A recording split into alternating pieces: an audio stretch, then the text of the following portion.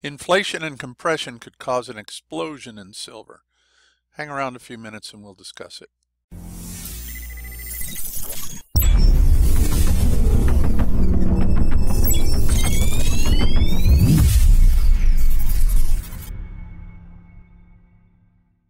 It looks like silver may be ready to fly up to the ceiling. We'll check that out in just a few minutes, but first I've got a couple of things I want to talk about, including an approaching trade opportunity.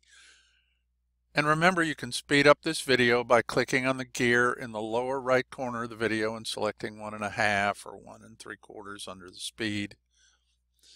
Also, hang around until the end of the video and I'll share my next trading maxim. I believe I'm on number 11. And yes, I did skip number 9 because I wanted to pair that with another one. So at some point, you're going to get two together. Remember, these are in no particular order, just the order I wrote them down. So how do you like my trading setup here? Just kidding. Wishful thinking. I found this image on the internet a long time ago. Besides, I'd probably get dizzy looking at all these monitors, or I'd just play games all the time or something. Okay, get started on silver in just a minute after we look at this. This is a live daily chart of the EURCHF. You may recall seeing these lines from a couple of weeks back during the Ascending Triangle webinar. I'll link that video below. As you can see, the price may be attacking the support line of this descending triangle. Watch this as price approaches the line to see how it acts. You'll want to take a short on a close below this line. You can either place the stop above the triangle, or if you want a smaller stop loss, use my standard 1.5 times the ATR, which would be about 60-ish pips at this point. I'd also close it if the candle closes back inside the triangle after you enter the trade. Okay, moving on to the silver chart. As usual, I'll start on the weekly silver chart to add support and resistance lines. If you want to see how I draw these lines, check out the Euro USD analysis video. You can click the link in the upper right now, or see the link in the description below later on. In addition to these levels here, I've noticed that the volume average and the ATR, which is volatility, have been in a downtrend since early 2017. So we'll talk about that in just a minute. Drilling down to the daily chart, price has been in an uptrend channel for about 6 months or so, and it appears to be stalling at the 1565 level right in here.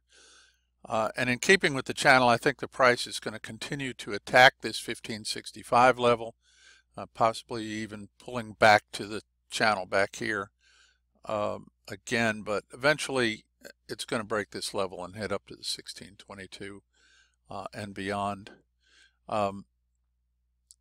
You probably noticed that I don't ever draw just straight up lines and stuff. That's because we have to expect the market to breathe. Moves, it breathes, it moves, it's just what it does. Traders buy, then they take profit at some point, stalling the price or causing it to pull back a little bit. You'll also notice that there's a bit of a divergence in the RSI right here on this push up, so you know, we could be looking at a little bit more downside before pushing up and attacking these levels here. Here's what really interests me about this chart, though. As I mentioned before, volume and volatility have been compressing since early 2017. And you can see here that the volume and volatility downtrend has accelerated since early 2018. So that kind of suggests an ever-increasing lack of interest in silver. But come on, it's silver, right? Something's going to spark an interest and suddenly it'll explode, and we need to be ready for it.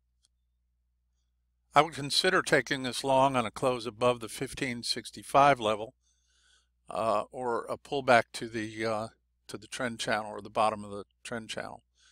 But what I'm really interested in seeing is a break of this line in the volume. If it happens with a break of the support and resistance level, I'll be on that. I'll be on that hard. So watch for it. Okay, you made it this far. Awesome. Let's talk about the 11th trading maxim. I love this one because it reminds me of my childhood. Don't practice until you get it right. Practice until you can't get it wrong. I learned this as a kid from one of my piano teachers. It's stuck with me for all of these years.